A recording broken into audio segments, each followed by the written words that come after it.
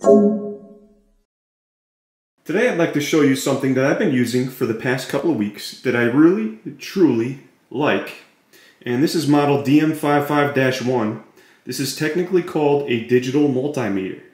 And whatever you plug this into, it'll give you a digital reading of what the voltage is. And I technically don't really see this as a multimeter, even though it is, because a multimeter has way more complexities involved with it.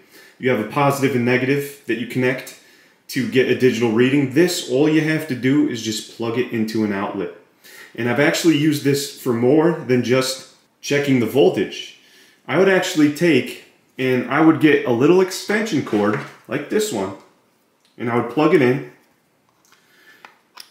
and I would use this to test other outlets. For example, let's just say it was this Belkin power strip right here. If I go to plug it in, just to see if all the ports work on it, because if the port doesn't work, it's not going to give you a digital reading, and it's not even going to light up. So when I get new devices that have plugs on them like this, I get to test each one to make sure that they all work.